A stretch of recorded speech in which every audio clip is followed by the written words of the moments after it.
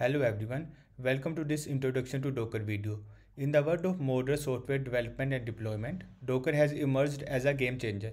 In this video, I will tell you everything you need to know about Docker. In just a few minutes, we will explore how Docker simplifies the application management, enhances efficiency, and eliminates the compatibility issue. So, without any further delay, let's get started. So these are the key points that we will be discussing in this video. Firstly, we will start from the problem we are facing nowadays and how Docker solved this problem. Then we will discuss about the Docker is, then the benefits of Docker and the components of Docker, like what are the Docker images, what is the Docker hub, and what are Docker containers, how we can create any of them. I will show you the real world example. Then we will discuss about the Docker desktop. I will show you my Docker desktop that where we can contain our containers, where the Docker images are present, and how we can deal with all of them. Then I will show you the commands to create the Docker image, to create the Docker container, etc. Let's start with the problem we were facing. Configuring servers for web app deployment is complex, especially when we are moving the applications. Like when we deploy application on like web application on any of the server, we have to make a lot of settings on the server where we are deploying the application, like installing the operating system, frameworks, and the packages. But when we shift our application from one server to another server, we have to make these changes again. It can be huge hassle for bigger projects. An app working on one server may not work on another server. Docker solves this problem for us. Docker gives us the concept of containers. We can create our containers and run these containers on any of the server. So what actually the Docker is? Docker is an open source platform that allows you to automate the deployment, scaling, and management of application in a Docker containers. I will explain what the Docker containers are later in this video. The Docker allows us to easily develop and deploy applications inside a neatly packaged virtualized environment, which means the app runs the same no matter where they are and no matter on which machine they are running. So let's discuss the benefits that Docker provides us. The first benefit that Docker provides us is high performance. The Docker containers are always high performers.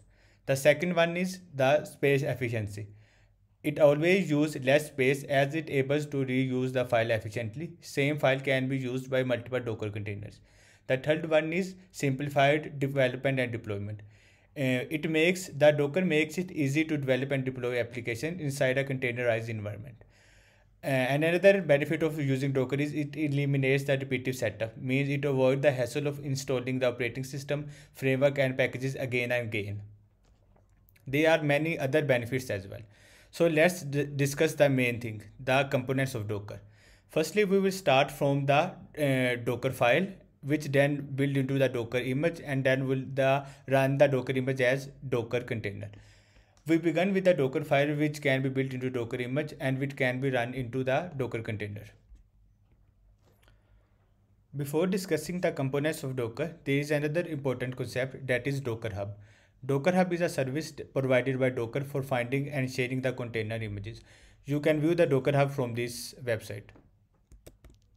So this is the Docker Hub where you can find large number of Docker images already provided.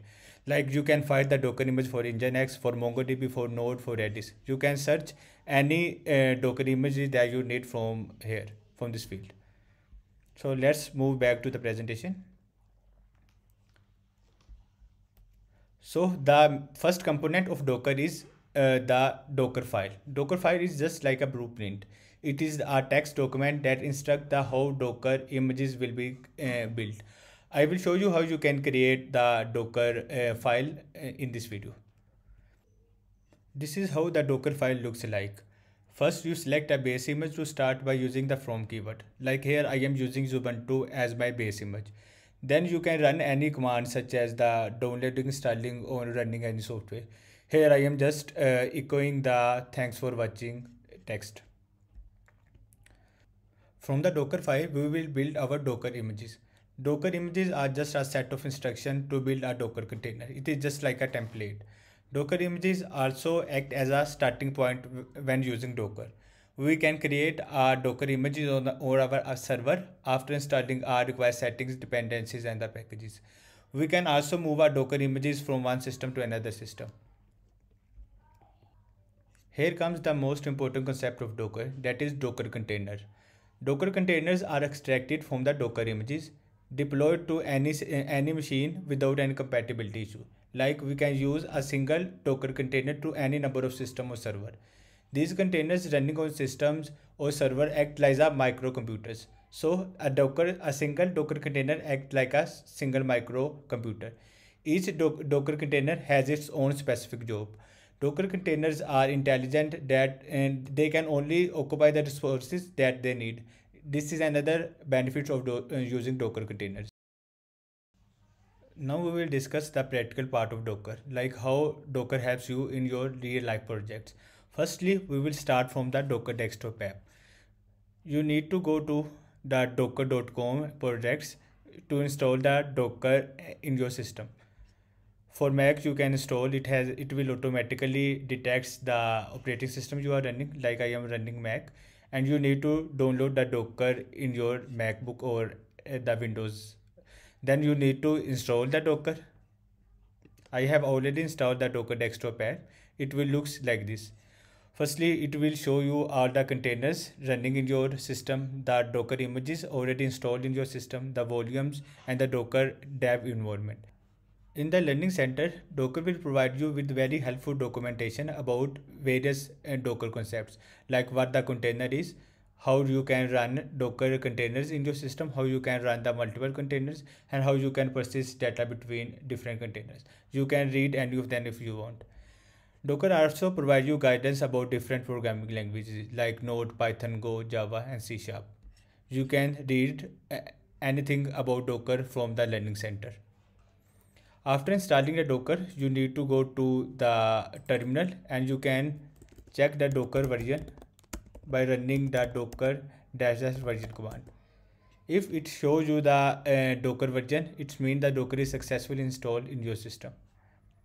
Let's move back to the slides part to see how you can run different Docker commands in your project.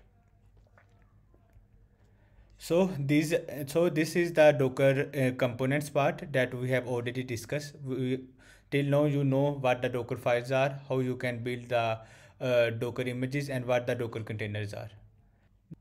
This is how the Docker file looks like. You can specify any number of commands in your Docker file. Like you can use the Docker image, you can install the application dependencies, you can expose any port, or you can run any command or file as well. After creating the Docker file, the next step is to create the Docker image from that file. You can create the Docker image by running the docker build command, followed by the -d flag, the name of your image, and the location of your Docker file. Like in my case, the Docker file is present as root directory. After creating your Docker images, you can verify the location or existence of your image by running the docker images command. It will show you all the details of your image. After building the Docker image, you can run the container of that image, or you can push this Docker image to the Docker hub so that other can also view or use your Docker image. If you do not want to create your own Docker image, you can also pull the Docker image from Docker hub by running docker pull image name command. Just like I am pulling the Ubuntu image from your Docker hub, I am running the docker pull Ubuntu. You can also specify the version of Ubuntu image you want to get in your system. After creating your own Docker image or pulling the Docker image from Docker hub, you can run the Docker container of that Docker image by running the docker run followed by the image name. This command will run only a single container. If you want to run the multiple containers, like you want to run the application and the database together, you can run the multiple containers by running the dockercompose up command. If you want to view all the containers running in your system, you can view this by running the dockercompose followed by ls. This will show you the container ID, the image, the status of the container, the port, and some other options of the Docker containers. So that's it from this video. Thanks for watching.